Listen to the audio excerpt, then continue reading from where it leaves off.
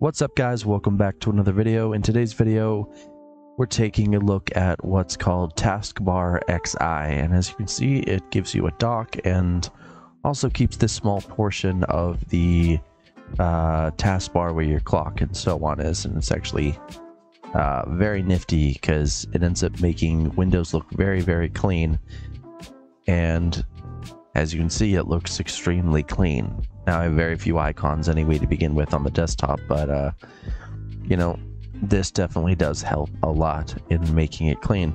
So how do you install this thing? Well, we're gonna go, so it's pretty simple. You go to this website and you're gonna see projects, and we're gonna go straight to TaskbarXI. That's for Windows 11. TaskbarX is for Windows 10. So clicking here will bring you to the project, and you're gonna want to go to the GitHub.